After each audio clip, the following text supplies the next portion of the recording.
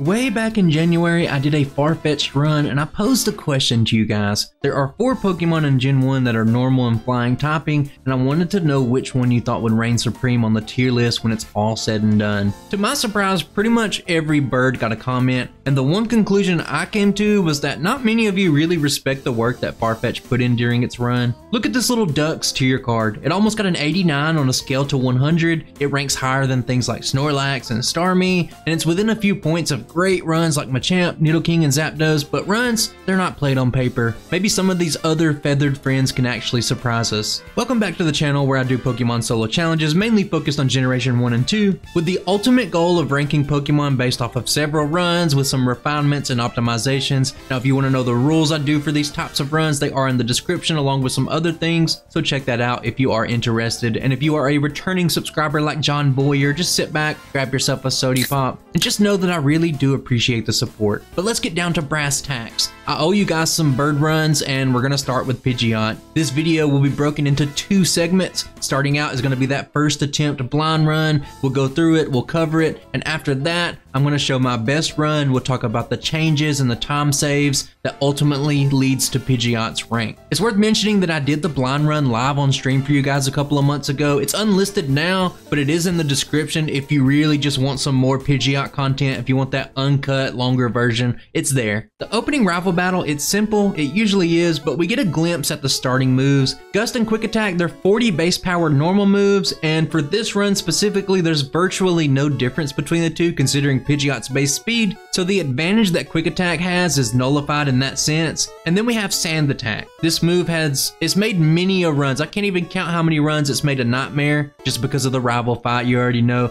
But just like Farfetch'd, our little pocket sand, it's gonna be a very valuable asset today. Moving ahead, I have to say that Pidgeot felt pretty great to play. Oftentimes on a blind run, things can just feel very messy, and there's a lot of cleanup that you have to do during the next couple of playthroughs, but a lot of things here, they felt natural, and I got several things right the very first time through, starting right here in Viridian Forest. Pidgeot on paper looks like it's lacking several things that other birds have, mainly in the form of very powerful stab moves that it just doesn't get for whatever reason. But Pidgeot, my friends, it has one little trick up its sleeve, one little secret weapon. Pidgeot is in the medium slow leveling group, which for my money is the best outside of the fast leveling group, and all of the other birds, they're gonna fall into the same medium fast group. This means that I can hit levels earlier, maybe I don't have to train as much, and hopefully that can save enough time to make this Route 1 bird remain competitive when it's all said and done. Now, what this equates to in terms of just playing the game is that I can just go ahead, I can battle the 3 trainers in Viridian, and then we can move on to the Light Years Junior trainer before Brock, and just this little bit of training alone gets me to level 12. Now, considering that we only have resisted normal damage for Red and Blue version Brock, I did want to test out level 13, but at this point we are 153 experience away, so I do backtrack, I grind up that experience real quick, and that's going to lead me to my first attempt at the rock solid Pokemon trainer.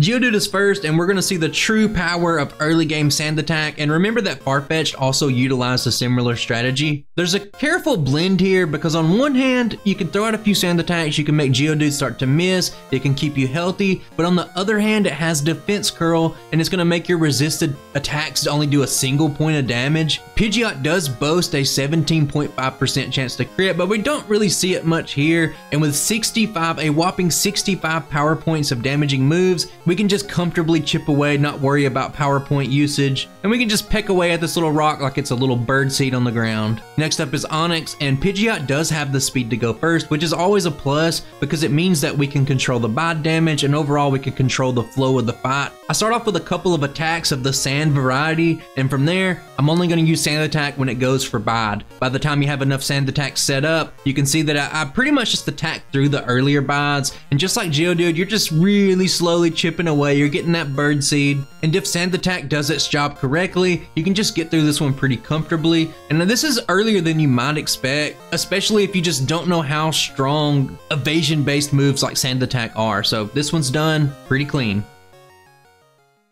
Moving ahead, a final stage Pokemon with some solid moves. It really doesn't face any difficulties early, but in the back of my mind, I was worried about Lieutenant Surge. So I just wanted to take full advantage of the medium slow leveling group. I wanted to get some quick levels here. You're gonna see me take on the optional Bug Catcher on Route 3. You would normally skip this. And inside of Mount Moon, I do take on the Super Nerd, and take on the Bug Catcher found near him. I then go up and fight the Double Grass Slash. I fight the youngster that's near the ladder going down to Mega Punch. And then I take out the out of place and overpowered Raticate trainer as well for some good experience. The extra training here, it takes me up to level 21 when I get done with the Fossil Super Nerd, and the goal was to just kind of alleviate the pressure of annoying fights when you ultimately head into Cerulean. And I don't see any logical reason to attempt Misty, even if we do have Sand Attack. So the choice here is to take on rival number 2, and we're gonna see a bird duel. This is just kind of like the I'm you but better meme, and like the old saying goes, you either die a hero or you live long enough to be the sand attacker. Despite throwing sand into the enemy bird's face, it doesn't matter because you know that the AI will cheat if it needs to, and I can't stress how annoying it is to still take 2 sand attacks here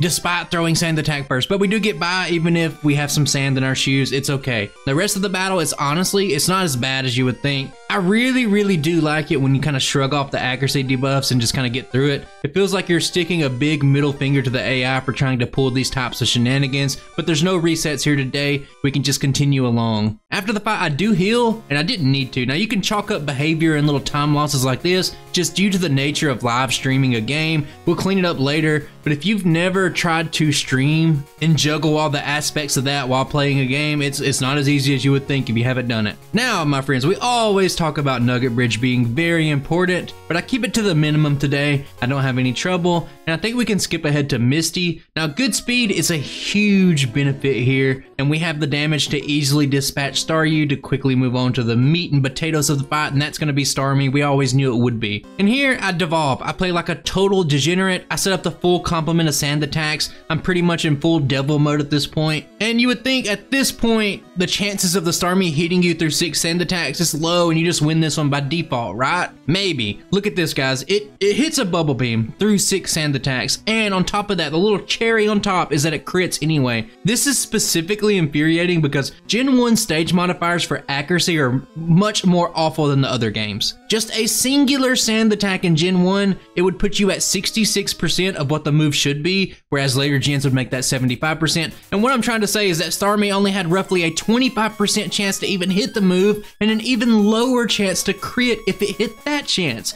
Now, when I see things like this, all you can do is just kind of roll your eyes, maybe take a slight chuckle, and just say that, hey, I love Pokemon. Now let's go down to the SSN, and we're gonna talk about perhaps the worst thing about Pidgeot, and it's the fact that it does not get Body Slam. It's a huge blow, and it definitely is gonna impact how good this Pokemon can actually be, especially when you consider that we have to go against Surge without it. So I head to the basement here, and I'm gonna pick up a lot of extra battles. There's a handful of basic and easy battles we don't really have to go into, and after I take out the gentleman to get to the optional rare candy, that takes us to rival number 3. We're at a solid level 29. This fight can be summed up quickly. I decide not to sand attack. I don't give in to my little demon on my shoulder. I go for straight damage. I do take a sand attack in retaliation, but the rest of the battle is not a hassle. I make it through regardless. What I would like to talk about is that this is a blind run. I've said that multiple times, but the extra training earlier was so that I can hit level 30. I figured that damage rounding number for Surge would be the most helpful, and that's going to be the key thing of this fight. And without waiting anymore, let's just kind of take a look at Surge.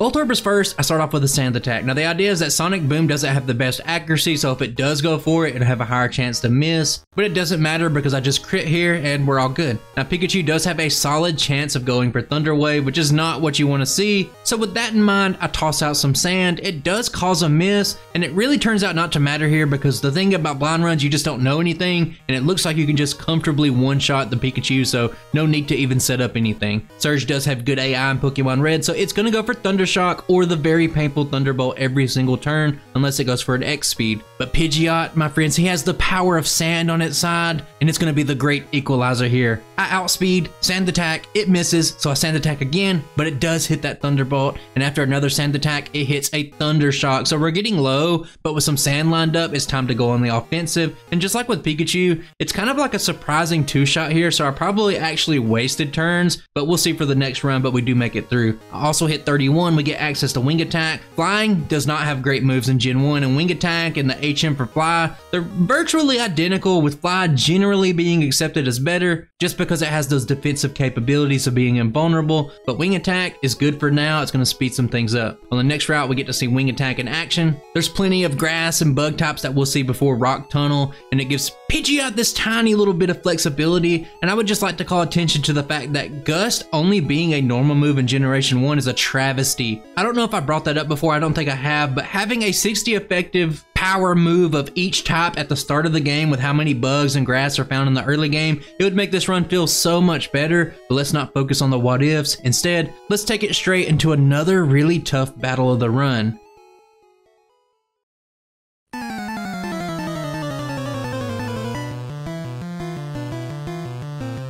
Pidgeot has one huge glaring weakness similar to Farfetch'd. Rock is going to be the kryptonite for this bird, and all you can really do here in this battle against the self-destruct hiker is sand attack and hope. Now it works out at the start, but let me just say that this battle, it feels pretty bad. I hate calling out questionable AI plays, but when I'm on stream, it's usually always at its worst, but we get a big beefer of a play, and you might be wondering why I would even say big beefer. It's the type of hot dog, I don't know, don't question it. Anyway, the Geodude, it hits through the sand attack, and it crits with its 5% crit rate to take me low. And the worst part here is it's not going to be the last time in this video where we're going to see that. Sometimes the computer just don't even see the accuracy. We're going to see it right here immediately on the Graveler. It's going to hit a rock throw despite having many sand attacks put on it. Guys, let me stress this before I blow a gasket. Rock throw, it's god awful. Its accuracy is bad. And when you add 4 sand attacks, I'm going to calculate this up real quick for you guys. The accuracy, I checked the numbers here because I'm salty. It's 18.15% chance to hit. I actually, real quick, we need to move to the next clip because this is absurd. Now, you know what? I'm going to move to the next clip, but watching this back, going back through this run, and looking at some other parts, you just gotta laugh at it, guys. Consistency and smart play, they always feel really good, but even if you get yourself in a position where the numbers are stacked in your favor, the AI just never ceases to amaze me with the lengths that it'll go to win a battle. It's not that serious, AI. You gotta stop it. Now, I'm not gonna go on a tangent. I'm not gonna talk about things like the Agatha battle that I had recently on a Krabby stream, but let me just wrap this one up and say that I just sand attack. I hope that they miss. And that, my friends, is what we like to call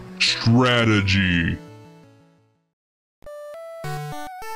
Now we've got just a little taste, a little nibble of how rock types are going to be, and before we segue into what's going to likely be another tangent, I'm going to talk about a huge blunder. I have Wing Attack. I also have access to Fly, and I should be taking on Erica right now. Now we just seen how awful the self-destruct hiker is, and I don't know why in my mind, but right now I'm just thinking, I guess I'll go take on other rock types immediately, and we're going to see that it's a mistake. This leads me to something that I would like to talk about, and this run is going to illustrate this perfect. I can finally show some evidence. Pidgeot does not do well in the Rocket Hideout. Rule sets that allow you to skip this part of the game, it would make Pidgeot avoid a battle that's probably in its worst top 5 in the whole entire game, and essentially, this is why I like to keep it in to get a full feel of the Pokemon so that we can see the strengths and the weaknesses in full effect. Skipping the Hideout, it means that you always have to shop in the Celadon Mart at the same time for every run, and it kind of eliminates some additional nuance between the runs. For example, a lot of weaker runs just like to hold off on their one buy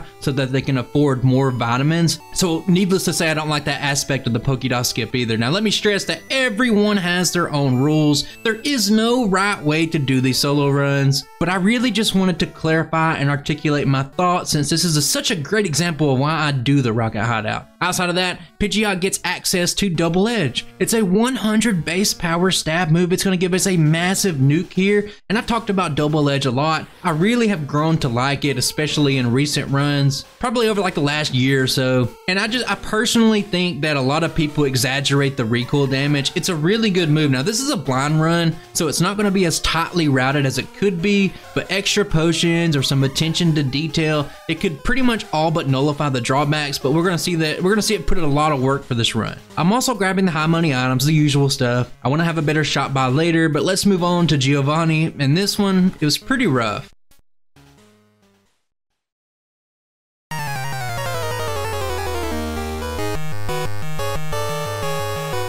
The first Giovanni actually gets an intro today, and in the first attempt, it's just straight plain garbage. Let me reiterate that Generation 1 Rock Throw has a base 65% accuracy. It's awful. A great mental image for you is that Rock Throw has slightly less accuracy of a 100% accurate move that's been hit by Sand Attack. A single Sand Attack reducing the accuracy to 66% means that Rock Throw would have a 42.9% chance to hit on just a single Sand Attack, and it just keeps going down. Now we're gonna get a very rare example here of a guard spec by Silphco actually being useful. What a world we live in. We meme about this a lot, but Giovanni using it means his Pokemon cannot have their stats lowered. So Sand Attack, it's all but useless, and it's hilarious on stream because I didn't even realize it, but the main point here is that evasion moves, they can just be really frustrating to use. It's inconsistent, and you can see that the Onyx is hitting multiple Rock Throws, even through the Sand Attack, so I just kind of throw in the towel on the first attempt. On the second attempt, I'm not even gonna show all this. It pains me to even watch this back. This is all you need to know. I Sand Attack, it hits the 42% accurate Rock Throw.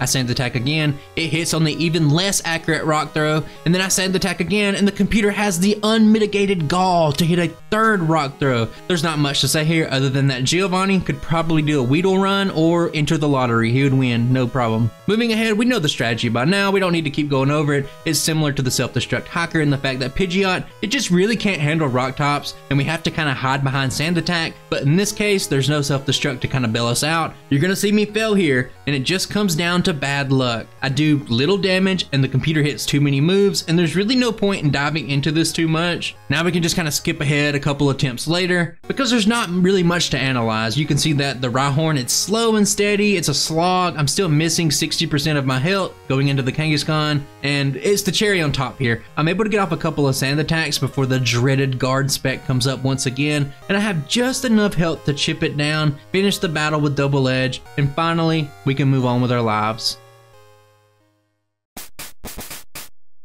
And as you can see, this one wasn't great. It definitely has a lot of room for improvement in the optimized run, but this is such a great example of why I don't skip the Rocket Hideout. Obviously taking on Erica was probably the correct move, but this is the reason for a blind run, so you can just kind of move things around, you can improve. Now, I'm gonna make my second mistake here in the fact that I go shop before Erica. I can't really say why I was scared of her. Maybe I thought she would put me to sleep, maybe waste some time, but it's hard to say what I was feeling in this moment. But I do shop here, I pick up 6 proteins, I make sure to get the Pokedoll for Mimic later. Next up, I still don't do Erica for some reason. I go for Pokemon Tower instead, and the rival here is not bad since we have some levels and we have a pretty powerful fly for the Ghastly, so we don't have to talk much about this segment of the game either. Finally, I make my way down to the Celadon Gym. Better late than never. I don't do any extra training since I've already kind of invested a lot into that earlier in the game, and as for the gym battle, you're just gonna see something incredibly easy. Big shocker. So easy that it led me to believe that going here very first was gonna be the play. I've already kind of talked about that, but we'll see if that's what I decide when we get to the optimized run. After that, it's time for a very standard Safari Zone visit, and I make the decision to return to Celadon Mart because I thought Reflect might be useful coming up, and in the blind run, wasting a little time to test out different strategies never really hurts anything. Back down in Fuchsia, it's time to take on Koga.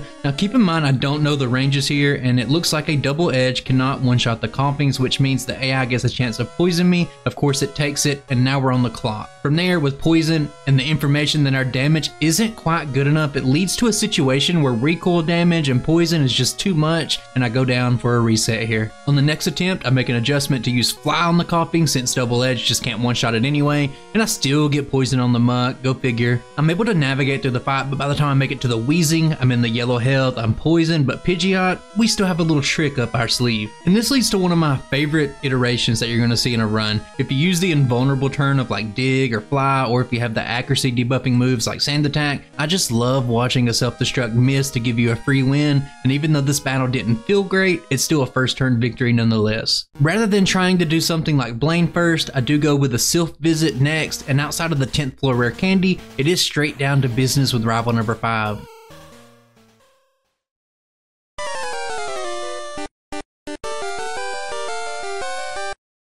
It's a mirror match on the lead, and to tip the scales ever so slightly in my favor, I toss a little bit of sand. From there, 2 flies looks like a pretty comfortable 2-shot, and we are moving on without taking too much damage. Growlithe is next, and it's just Growlithe. It does its best, and I think we can all just appreciate that. Execute isn't really an issue with heavy flying damage, which is a positive because usually it's really annoying, but it does survive with the reflect, but all it accomplishes is wasting just a little more time. Now the big boys are at the end of the fight since we do outspeed the Alakazam, and I've preserved some health up to this point. This battle is looking primed for a double-edged sweep, and that's exactly what I do. The Blastoise is tanky, it can survive one, but once again, first try victory on a blind run feels pretty positive in my book. Normally we'd skip over Sylph and would be done with it, but just like the Rocket Hideout Pidgeot, it has its own sets of challenges, and the next one it's immediately after with Giovanni number 2. This one doesn't get an intro just due to the fact that he pretty much ditched most of his rock types. He leads with a Nidorino, then he brings in a Kangaskhan. They don't have the best moves in the world, and even though I do take some damage, I'm able to get through those easy enough. Now Rhyhorn is where those resistances and limited move pool come back into play. I'm low enough to where I don't want to take any more recoil damage, so I throw out some sand attacks and we start to quick attack. We slowly get the job done, but at this point, I'm deep into the yellow health and there's a Nidoqueen left in the back. The problem here is that I'm just too low, but I would like to point out that ground Pokemon are not a bad matchup. It's specifically the rock typing that's bad here, but ground doesn't resist normal, it doesn't resist flying, so despite losing here, I'm fairly confident about the next time, and you can see I make it back to the Rhyhorn. I'm much healthier. I still take some damage here and there, but I'm at nearly double the health going into the Nidoqueen, and that was all I needed. I still play it cautiously. I set up some sand attacks, and this one wasn't clean, but only one reset isn't something I can really complain about too much in the grand scheme of things. Now let's relax a little bit. We can take a really brisk swim down to Cinnabar, and after some intrusive thoughts about if TM28 is actually Tombstoner, brother, or not, I don't waste any more time. I go straight to Blaine. I think about this one for a second, and I decide just to go ahead and set up agility for some badge boost for a safer play. My experience, it was luckily just set up at a number to where I don't actually level up during the fight, so I just start to let Fly loose, and even though this one isn't clean, Fly does its job on the first 3 Pokemon, and Double Edge, it fulfills its role as the closer, and I take down Arcanine, and we get another badge. Let's swiftly keep it rolling straight into Sabrina, and I just don't care in this fight. I throw caution to the wind, and I just go straight Double Edge with no regard for Pidgeot's life, and it just kind of works out. I saved Sabrina for last because I was kind of worried, but it turns out she's much easier than anticipated. She has frail Pokemon, I should have known.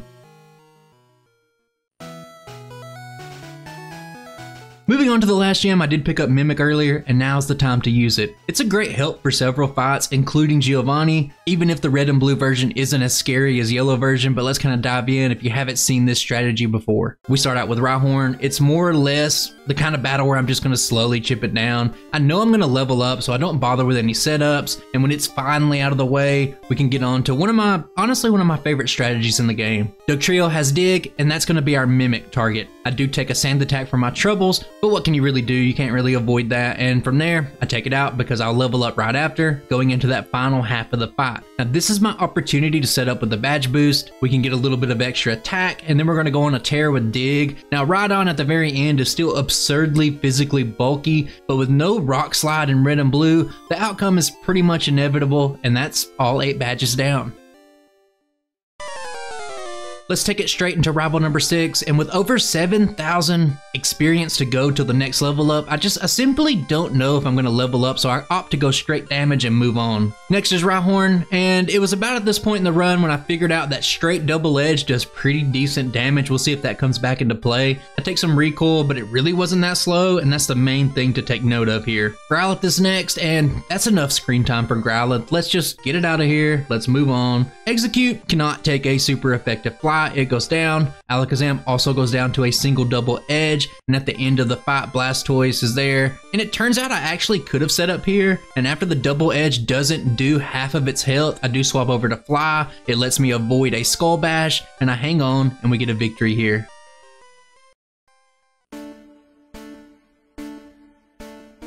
Now, my friends, the elite challenges are all that's left, and this is another part of the run that I kind of guessed at it and I got it right. I have all of my rare candies, all 11, but I knew Lorelei was going to be a potential challenge, probably the biggest challenge of the run. So my guess was to try around level 63. That'd be a great place to start. So I do pick up the rare candy in Victory Road, and I pick up 6 optional battles inside of Victory Road to get up to level 52. And from there, I do give Lorelei a little cheeky attempt we don't have to see. It failed horribly, so I use all 11 of my rare candies. We get to level 63, and the only thing left to do is kind of look at the Elite Four, see how Pidgeot does.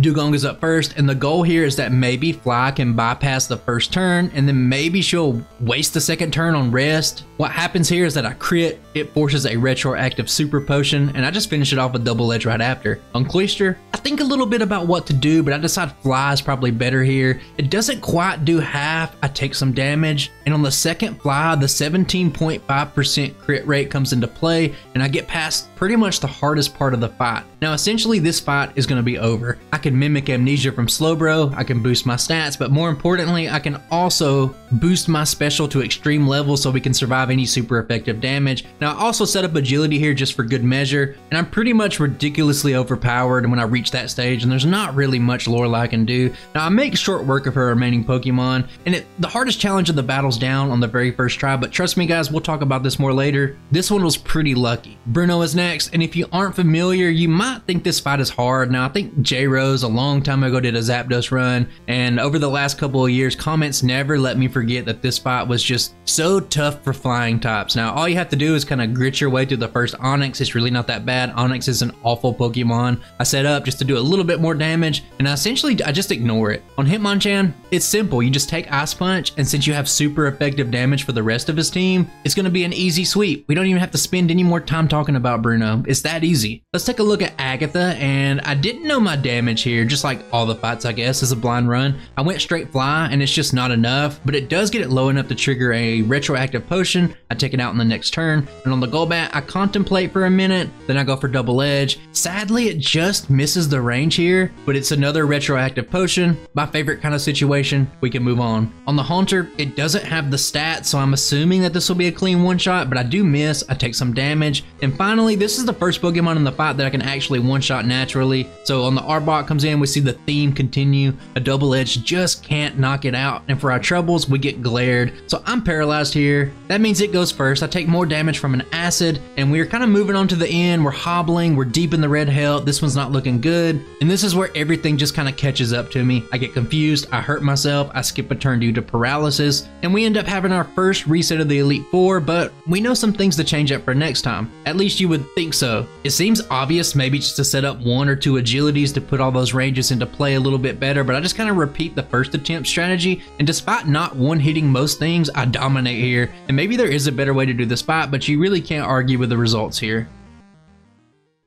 Next up is Papa Lance, and there's one thing I want to do. I want to mimic that sweet and juicy Hyper Beam, but unfortunately the cost is that I take a Hyper Beam crit straight to the face. It takes me deep into the yellow health. Now since it does need to recharge, I do set up once, and I play it cautious here. I go for Fly because I don't think Hyper Beam will one-shot. I get a fortunate miss on Hydro Pump, and 2 Flies do take it out. Now to have a chance here, I know I'm going to need to set up some more. Dragon Rage is the worst case scenario, and it happens immediately. Now I'm at less than 40 health, so it means I have to kind of pull the trigger with only 2 boosts. So I let loose the Hyper Beam. It is a one-shot, which means the next Dragonair should be as well, and it is. Aerodactyl is next. It resists normal moves, but I'd have to test this damage out for science. It does some really heavy damage, but it's just not enough. And to make this one as painful as it can possibly be, I get confused and I hit myself twice to take another reset. Now I know the resets, they're messed up in the footage. It is what it is. Just ignore it. On the next attempt, things start off better. I take only 40 points of health via a Dragon Rage. I take Hyper Beam, and now I kind of want to set up, but the AI decides that it wants to run it back, and it gets yet another Hyper Beam crit. It takes me extremely low. Now at this point, I know it's time for YOLO strat, so I completely set up just hoping the computer doesn't do much. And I can get the full setup here, and I get an extra boost from a Leer. This means I have 2 additional boosts overall than I did last time. Lance and I stare each other in the eyes. We both go for a Hyper Beam, and in an odd coincidence, we both miss. And on the next turn, I fire off the boosted Hyper Beam. We take it out. Now at this point, we're low, but we still have a shot. We already know that the 2 Dragonairs are an easy one-shot from last time, so we don't have to talk about them too much. And Aerodactyl, that's really what matters. Will 2 boost make the difference? The answer here is maybe, but I just crit, so we don't know. I take it out, and that means Dragonite's at the end. And in the Battle of the Beams, Pidgeot has proved that it's the best flyer in this fight with one last one-shot, and that means we're down to the final battle of the game.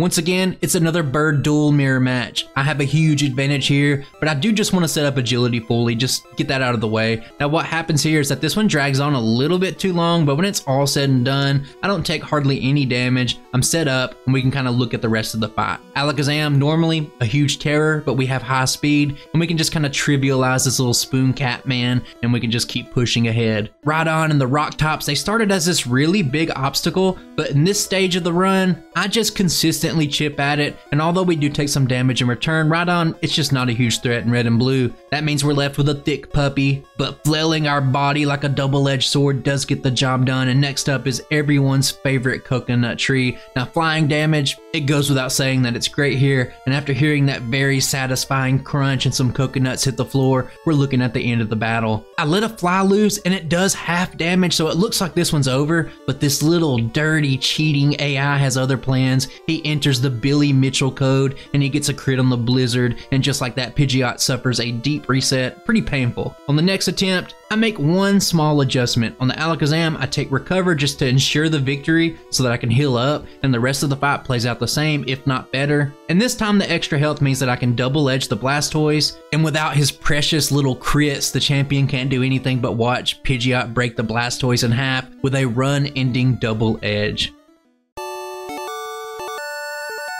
And that's the blind run over for Pidgeot. 12 resets with a time of 3 hours and 40 minutes. It might seem decent to some people, but it's really not. It would be around things like Rattata or Scyther in the upper D tier, but we do have a lot of work to do. And let me quickly say that I recorded this whole part before I even did the optimized stuff, so at this point in talking, I have no idea how much it's going to improve. But don't go anywhere. I'm hoping we can save an hour. That'd be ideal.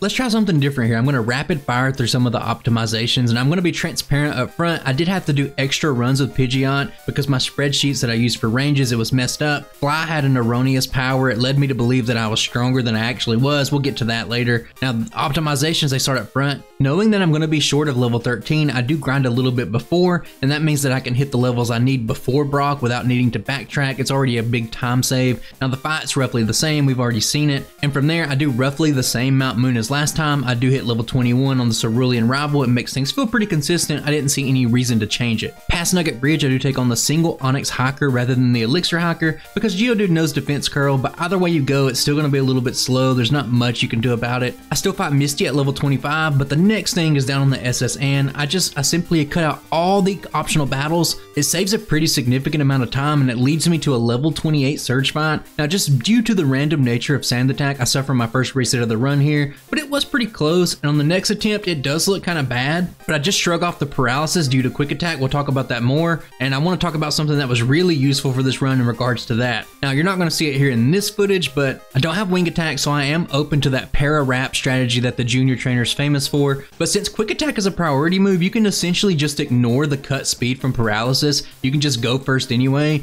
and it really gave me a lot of confidence to route this run, and I definitely thought I should mention it. Next is the dreaded Self-Destruct Hiker, and you know that this is a Sand Attack and Hope kind of fight, and honestly, the levels didn't matter much, so I didn't care to cut them. You just kind of gotta hope that the lower chance to hit goes in your favor, and it does here. Now keep in mind that in the blind run, we were still in the basement of the SSN at this point in time, so we're already saving a ton of minutes when it comes to this run. Now we can start to go through some big changes. I've already hinted at this, but just do Erica first. You're a flying type. Not only that, you can skip the tedious battles early, and it means you have a little extra time where you can just kind of power train on Erica's goons for some easy experience, and you can take her out as well. And I can't believe that I didn't recognize this on my first playthrough, but that's why it's kind of stupid to judge a Pokemon based on a single blind run in my opinion, because bad routing will make a Pokemon look much worse than it is. It really says more about you being a bad player than it does says about the Pokemon being bad, but I digress. This pays immediate dividends. We're gonna see it right here on Giovanni. I don't even use Sand Attack, that's all you need to know. I go straight double edge, I have the stats to survive, and the recoil isn't too bad. It really speeds up this battle a lot from the blind run,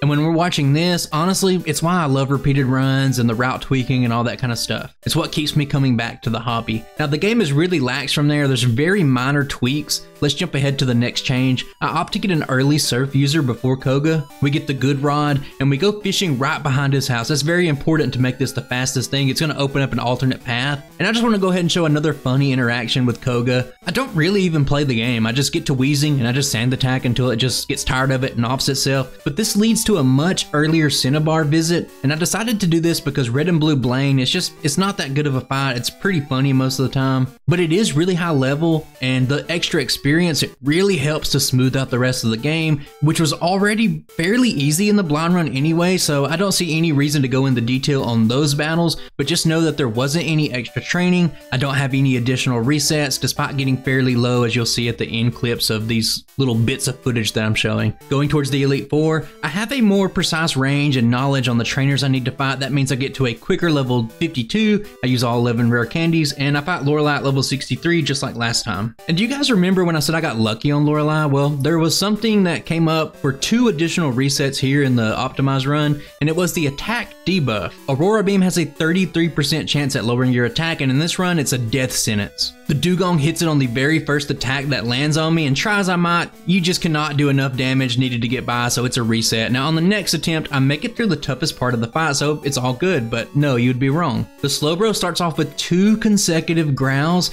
and by the time it's done with me, I'm at -6 on my attack, and I have a grand total of 42 in my attack stat, and it's just funny, maybe it's just pathetic how little damage I was doing here. This could have gone a lot worse, but 2 resets, really not that bad considering I came into the fight with just 1. The next small stroke of bad luck comes on Lance. I get chipped down low on Gyarados, and Aerodactyl, he hangs on, and that allows it to deliver a lethal takedown for the next reset. And on the very next attempt, I'm skittish. I don't know if I have the ranges on Aerodactyl, so I go for Fly, but it just goes for Hyper Beam, it crits. And the Flying Fossil, that's the last reset for this run. On the Champion, I return to that Recover strat from Mimic for added consistency. I weave through the fight, and we finally finish off the optimized run pretty strong. Pidgeot's final time is 2 hours, 45 minutes, and 28 seconds, and just from the eyeball test, you can tell that it's not up there with Farfetch'd, but it came a lot closer than I thought it would. Pidgeot's time and resets equate to an 86.38 rating, putting it about 2.5 points behind the Swords Dancing Bird, and I'm not really that surprised. Now, if you want to know the exact details of the formula that I'm using to get these rankings out of 100, there is a video in the description. And if we take a look at the tier list, Pidgeot is ahead of Slowpoke's 85.76 score, and it's a mere 5 thousandths behind Kangaskhan. These two are extremely close. Now, when some of you said that I should round closer and not go 2 places, this is the reason why you don't do that. I need to be accurate. It's important to me. And at the end of the day, love you guys, appreciate you watching, but this is for my enjoyment too. But overall, very solid run. I think if you could have found a way to do Lorelei at an earlier level, perhaps this could have been greater, but the flying topping, it's always a detriment. And remember when I said that I erroneously had Fly at a higher power, I thought I could do this run at level 60 going into Lorelei, and I was devastated when I found out that the spreadsheets and numbers were just wrong, so it is what it is. If you guys like the format of a blind run first, you have to let me know because it's something I do sparingly just because it takes so much extra time, and unless this video gets like double or triple the views, it's not going to be a regular thing. Now, as always, if you are listening to this right now, you're a real one, you should comment that down below, and I'd like to personally thank all my channel members and Patreons. The support means a lot, and that's about it for me. We're going to keep it short and sweet, and I'll catch you guys on the next one. Bye.